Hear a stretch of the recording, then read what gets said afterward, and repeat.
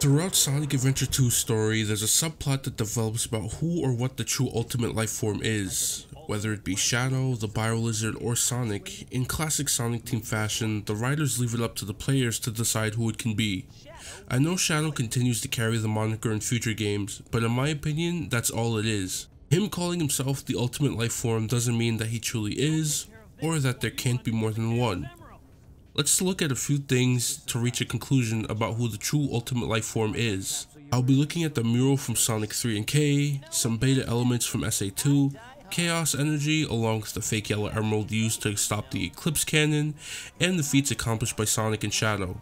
We'll stick to SA2 when looking at these feats because Shadow barely gets anything after Sonic 06, and the only other games that show off his power are that game, Heroes, and Shadow the Hedgehog, so it would be unfair to use everything, because Sonic's catalog is much longer. The mural from Sonic 3 and K depicts a dark blue hedgehog outlined by a golden aura taking on a machine monstrosity.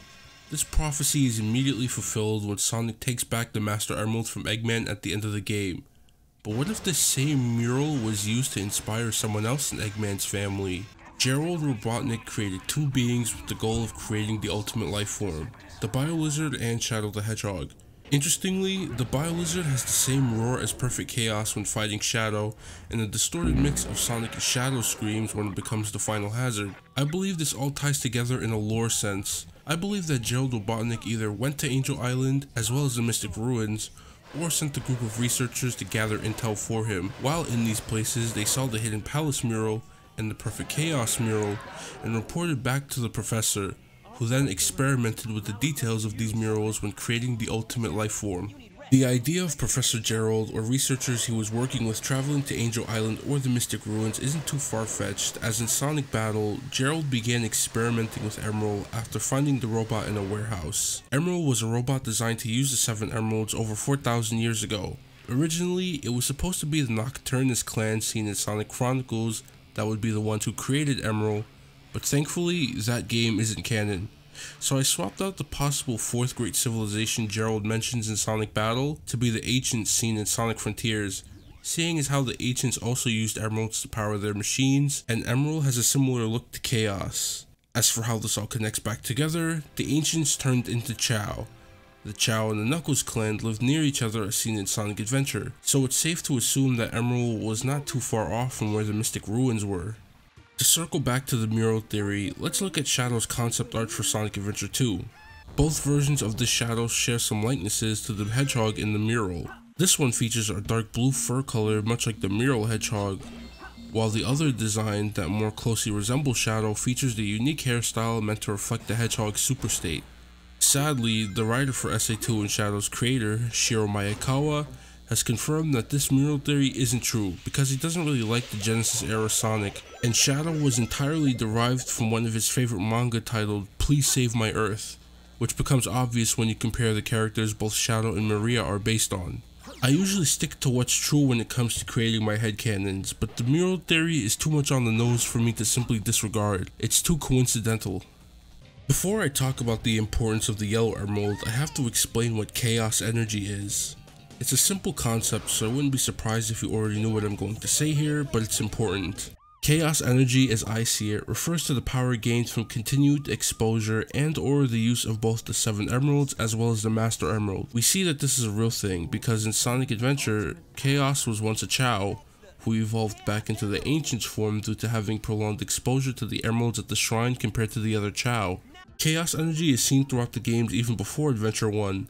Knuckles knocked Sonic out of his super state, and while it was by surprise, it was no small feat. He absolutely had enough power to do this due to being the Master Emerald's guardian. Sonic also gets stronger through prolonged emerald use and exposure. His quills during his super state have become more uniform over time, something that I believe means Sonic gains more controlled use of the emeralds. I believe Chaos Energy is what allows Sonic to eventually use the light speed dash without an upgrade, defeat Perfect Chaos without going super again, track Shadow as he uses Chaos Control to teleport behind him in their first meeting, and use the fake Yellow Emerald to Chaos Control his way out of an explosive space pod.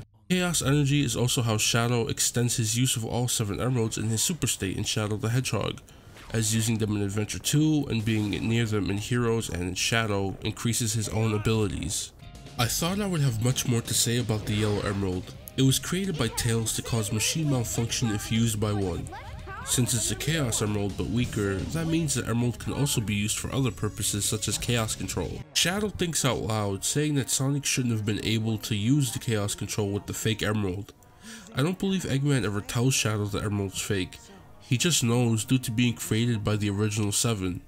The truth is that Sonic's Chaos Energy reserves were greater than Shadow's, and it was on display for the entire game. The most notable example of this being during the Final Hazard boss fight. Shadow is unable to sustain his super form and even tells Sonic that the Blue Hedgehog just might be the true Ultimate Lifeform, which is part of a thread line previously brought up by Rouge, who questions if Shadow is truly the Ultimate Lifeform, to which Shadow remarks that he doesn't care, because Shadow is what's real to him. So while Shadow carries the moniker of the Ultimate Lifeform, he can acknowledge that someone else can also have claim to the title, or choose to disregard it altogether.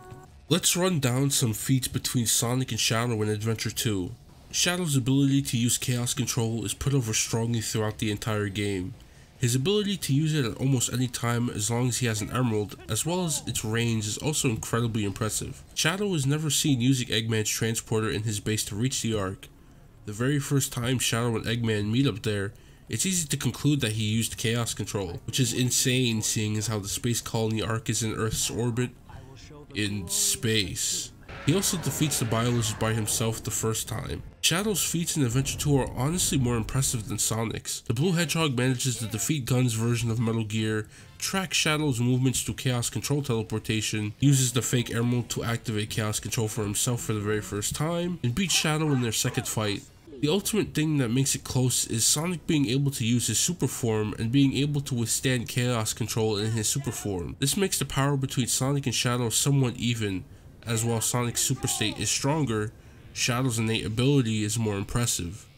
So, who is the ultimate life form between Sonic and Shadow? My personal answer is Sonic. When taking into account my headcanon of Shadow being based off the Mural prophecy in Sonic 3, that was later fulfilled by Sonic, Sonic being able to use the fake emerald to chaos control out of the space pod, and the fact that Sonic manages to keep up with Shadow throughout the entire game and then outpace him by the end leads me to believe that Sonic is the true ultimate life form. However, if you have Shadow as your ultimate life form, that's fine too. He does carry the moniker, and despite reaching his limit by the end of SA2, his own power was on full display throughout the entire game, and witnessing it makes Shadow an impressive being in his own right, who says there can't be two ultimate life forms. No need to pit two bad bitches against each other, or whatever J. Cole said. Shout out to y'all for watching. Felt good to get back in my Sonic theory bag for a bit. If you want to see more Sonic theories, click the links on the screen, and check out my channel for more Sonic goodness. I'm out. Peace.